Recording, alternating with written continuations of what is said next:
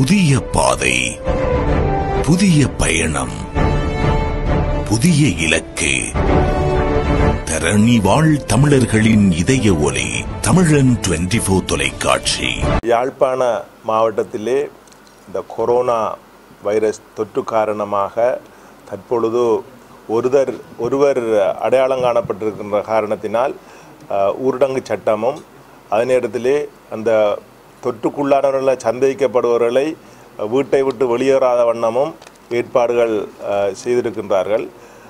அந்த அடிப்படையிலே எங்களுடைய மாவட்டத்திலே சுமார் 1729 நபர்கள் அந்த தனிமைப்படுத்தப்பட்ட ரீதியிலே இருக்கின்றார்கள். அதிலே சுமார் 192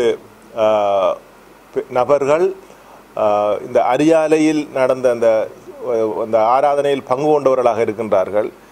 அவ்வாறானவர்களில் 80 வீடுகள் தனிமைப்படுத்தப்பட்ட ரீதியிலே பாதுகாப்பு அளிக்கப்பட்டு அவர்கள் மிக கடுமையான முறையில் கண்காணிப்புக்கு உட்படுத்தப்பட்டு தனிமைப்படுத்தப்பட்டிருக்கின்றார்கள்.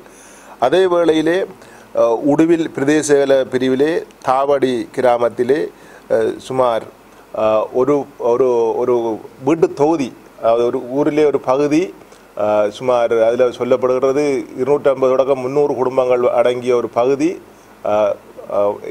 ஏனைய நபர்கள் வெளியிலே உள்ளே செல்லாத வகையில் தனிமைப்படுத்தப்பட்டு தற்பொழுது அதுக்குரிய பாதுகாப்பு வழங்கப்பட்டிருக்கின்றது. இந்த நிலையிலே எங்களுடைய அந்த ஊரடங்கு சட்டமும் தற்பொழுது நீடிக்கப்பட்டிருக்கின்றது. இதன் காரணமாக இந்த அபாய நிலைமையை குறைத்து கொள்வதற்காக வேண்டித்தான் அந்த ஊரடங்கு சட்டம் நீடிக்கப்பட்டிருக்கின்றது. ஆகவே எங்களுடைய யாழ் மாவட்ட மக்கள் குறிப்பாக இந்த நோய் தாக்கத்திலிருந்து தப்புவதற்காக தனிமைப்படுத்தப்பட்டு அவர்கள் ஒரு விழிப்புணர்வுடன், அதாவது தாங்கள் விலகி இருக்கின்ற ஒரு விழிப்புணர்வுடன் நடக்க வேண்டும். மற்றவர்களை இது தாக்காத வண்ணமும் ஏனையவரிடம் அவர்கள் அணுகாத வண்ணமும் அவர்கள் நடந்து கொள்வது அவசியம். இந்த நிலையிலே நாங்கள் இந்த யாழ் மாவட்டத்திலே அன்றாடம் கூலித்தொழில் செய்பவர்கள் மிக அதிகமாக பாதிக்கப்பட்டிருக்கின்றார்கள். அவர்களுக்கு இந்த ஊரடங்கு சட்டம் தளர்த்தப்படாத நிலையிலே அவர்களுடைய அன்றாட கூலிகளை பெற முடியவில்லை. அதே நேரத்தில் அவர்கள் தங்களுடைய அன்றாட உணவு தேவைகளை கூட பூர்த்தி செய்ய முடியாத நிலையில் இருக்கின்றார்கள். ஆகவே அவர்களுக்கு தேவையான அந்த உலருணவு நடவடிக்கைகளை மேற்கொள்வதற்காக நாங்கள் அரசாங்கத்தை கோரியிருக்கின்றோம். எங்களுடைய அரசாங்கத்தினுடைய அறிவுறுத்தலுக்கு அமைய நாங்கள் மிகவும் வறுமை கோட்டு கீழும் மிகவும் பாதிக்கப்பட்ட மக்களை நாங்கள் இனங்கண்டு சுமார் 64,000 குடும்பங்களை எங்களுடைய 15 பிரதேச பிரிவுகளை இனங்கண்டு நாங்கள் அவற்றுக்குரிய உலருணவுகளை வழங்குவதற்காக நாங்கள் ஒரு கோரிக்கை விடுத்திருக்கின்றோம். அதனை விட எங்களுடைய மாவட்டத்துக்கென எங்களுடைய அனர்த்த முகாமைத்துவ நிலையத்துக்கூடாக அவசர தேவைகளுக்காக பயன்படுத்த என்று ஒதுக்கப்பட்டிருக்கின்ற 1 மில்லியன் ரூபாய் எங்களுக்கு அதை பாவிக்கிறதுக்குரிய அனுமதியை இன்று வழங்குவதாக எங்களுடைய அமைச்சு செயலாளர் அவர்கள் என்னிடம் தெரிவித்திருந்தார். நான் நினைக்கின்றேன் தற்போது நான் தொடர்பு கொண்டதன் அடிப்படையிலே அந்த 1 மில்லியன் ரூபாய்க்கு மேலதிகமாக இன்னும் 1 மில்லியன் ரூபாயை மாவட்டத்துக்கு வழங்குவதற்கு நடவடிக்கை எடுக்கப்படுவதாகவும் அதற்குரிய அனுமதி கிடைத்தவுடன் அது பற்றி அறிவிப்பதாகவும் என்னிடம் தெரிவித்துள்ளார்.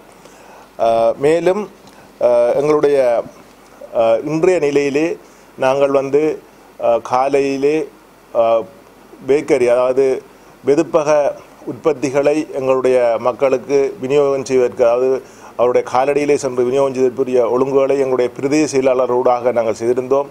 அந்த அடிப்படையிலே எங்களுடைய பிரதேச செயலாளர்கள் அறிக்கையிட்டிருக்கின்றார்கள். அவ்வாறான நடவடிக்கை வெற்றிகரமாக செயற்படுத்தப்பட்டதாக.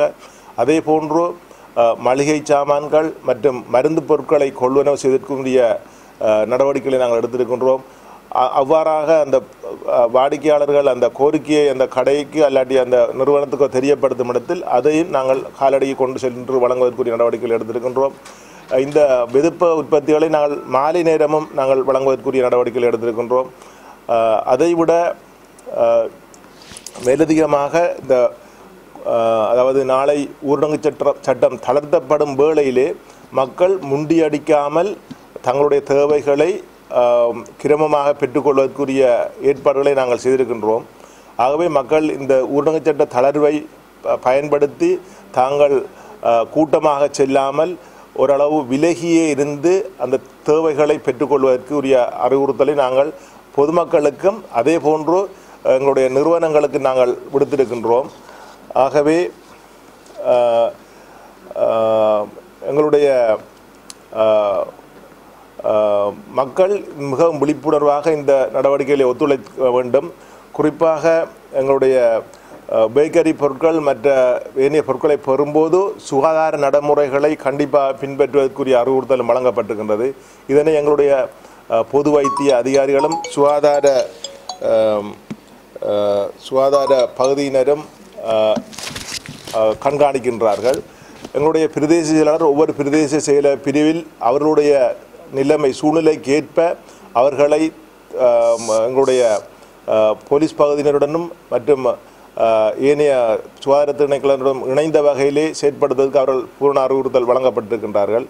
ஆகவே இன்று இந்த ஊரடங்கு சட்ட நிலைமை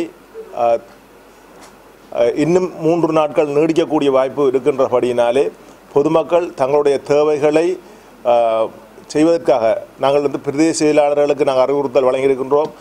அவர்களை எந்த நேரமும் அவர்கள் அணுகக்கூடிய மாதிரி இருக்கும். அவருடைய தொலைபேசி இலக்கங்களை நாங்கள் வெளிப்படுத்தும்படி கேட்டிருக்கின்றோம். ஆகவே பிரதேச செயலாளர்களை அந்தந்த பிரதேச செயல பிரிவில் உள்ள மக்கள் தொடர்பு கொள்ளும் போது வேண்டிய அறிவுறுத்தல்களையும் உதவிகளையும் பெற்றுக்கொள்ளலாம்.